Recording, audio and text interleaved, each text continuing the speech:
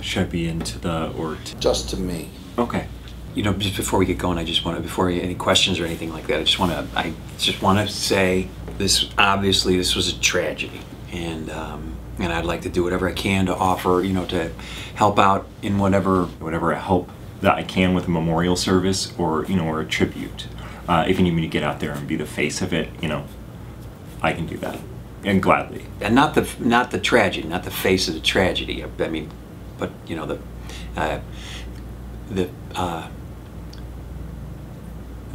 face of the mourning, a contrite face. I mean, not contrition, because there's no fault and there's no blame, But the face of the mourning. I'm gladly, if that's something you need. I mean, if you want it to be, you know, some sort of double act with him, that'd be fine too. I mean, not like Abbott and Costello thing. That's not at all what I meant. That sounds terrible. Double act. I'm sorry. That's not the words I should have used. I apologize. It's not. I don't know. Are we on the record yet? There is no record. We are okay. No? Okay, I would like that stricken from the record. The part about Abbott and Costello. No, it's okay. You can just go ahead and strike that from the record. Nothing is on the record. You know, just put a line through that. This is an interview. I didn't mean to say that about the double act. That sounded crass. Do you think I could get just a glass of water? Or Feel free to run it by him if you haven't already. Just, you know, run it by him, see what he thinks. I'd like to go on the record to say that I'd be willing.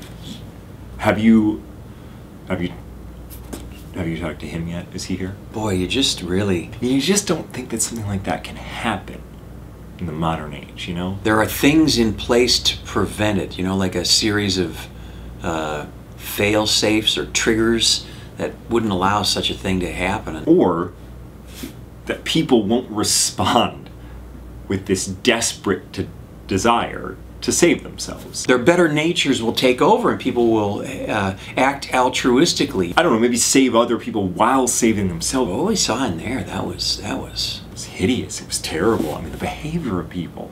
I mean, you can't call it despicable. Despicable as a human trait. And these people, they weren't humans anymore. They were animals. Just animals. Trapped animals. Trying to save themselves. Doing whatever they had to do to survive. That was...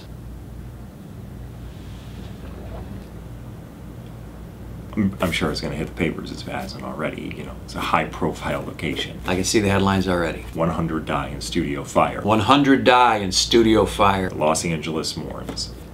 170. 170? 170? That's more than I thought. By 70. You know, people are going to want to blame someone. You know, had... you know, a lamb or a goat or whatever, but obviously eyes are going to turn to us because we made it happen. What do they say on Law and Order? Look at the boyfriend. In this instance, I'm like the boyfriend here. I mean, put yourself in there. You know, everything's just a normal day. It's just a normal day. We're all in there and everything's moving. And all of a sudden, then there's a sound in the distance, and you don't really pay any attention because it's just a sound. Like a Tesla arc that's sort of... And it's an unusual sound, but... you know... It's that sort of noise, and that, you know, perks up a couple of years and people start looking around a little bit, you know. And it's electricity, but it's really... It's a spark. And then that acrid smell of burnt plastic just hits your nose, and you know, you start hearing a few yells, and the yells become a little bit louder, and then next thing you know, there's a mob of people, and they are panicking, and they are starting to move as one. You start to panic too. The crowd moves, the crowd panics, you start to panic too. I mean, I don't know, you probably would have. I mean, maybe not you, because you have situational training. I do. And that kicks in when a crisis hits, but not us. We had, you know, we don't. You know, if you... stunt classes. They gave us we had to take a gun safety course at the beginning of the job. On the first day, they take you around for your safety layout, and they show you, well, here's a door, and here's a set of stairs that goes somewhere, and here's where the fire extinguishers are, and this is what you do, you know. Then why didn't you go get the fire extinguisher? Oh, I mean, you don't pay attention. You're trying to like get to know the other people, and You have to build a camaraderie very fast. I don't know if you've been a part of something that's like an ensemble. What are you writing down? I mean, you can understand why there was panic. The smell, the dark, no one knows what's going on. And when that crowd moves, you just move with it as fast as you can. And I don't know What he's telling you, but he did some shit. and I think it's probably my responsibility to let you know.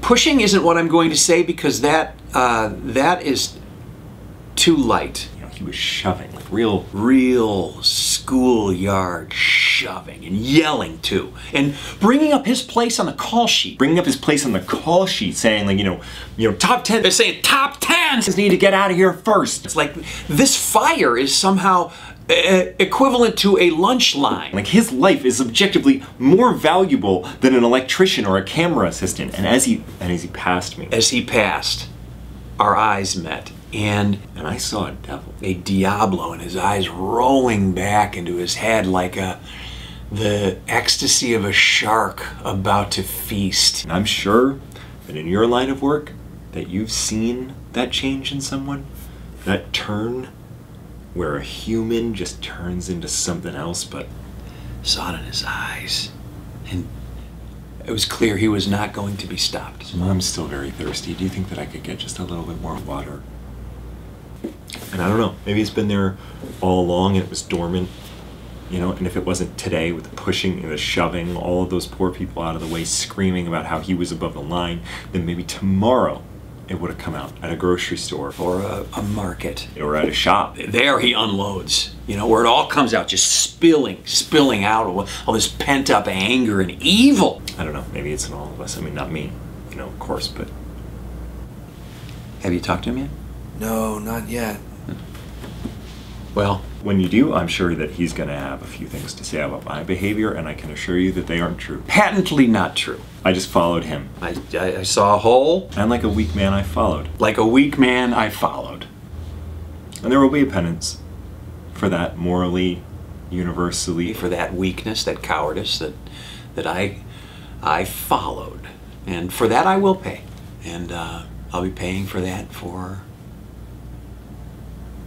a while in my life. It'll weigh on me as I move forward from this, for him in prison, but, you know, for me, just in my home or out in the world. So if you need me to sign something, Your pen, my pen. I brought a pen.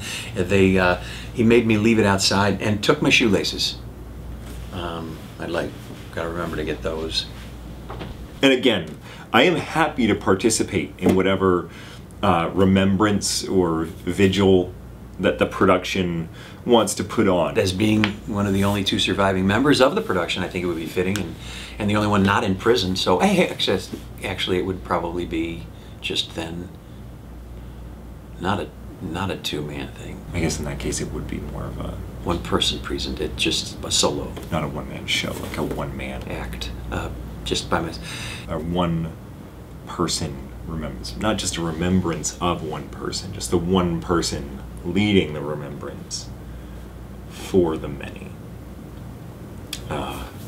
who passed.